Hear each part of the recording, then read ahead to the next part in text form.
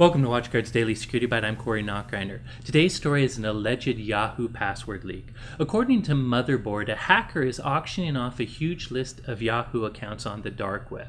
The hacker goes by the alias Peace of Mind, and if you feel like you know that name, this is the same hacker that recently leaked the LinkedIn data, the MySpace data, and even some Tumblr data.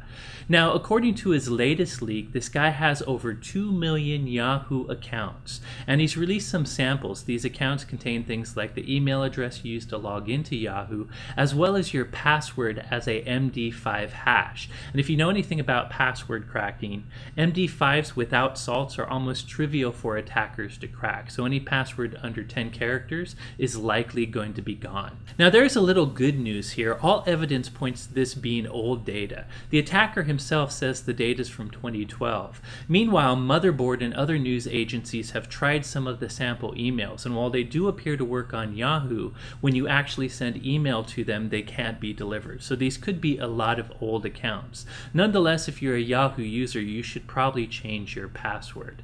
Now, Yahoo is investigating this. They did have a password breach back in 2012 where they lost around 400,000 passwords. They're looking into this new one. But again, if you're a Yahoo user, you should change your password. And also use this opportunity to adopt password security best practices. That means use a different password at every website you use long random passwords, and of course this seems probably humanly impossible, so I highly recommend using password managers so you can use different passwords everywhere. Finally, if a site offers two-factor authentication, I heavily recommend you use that as well.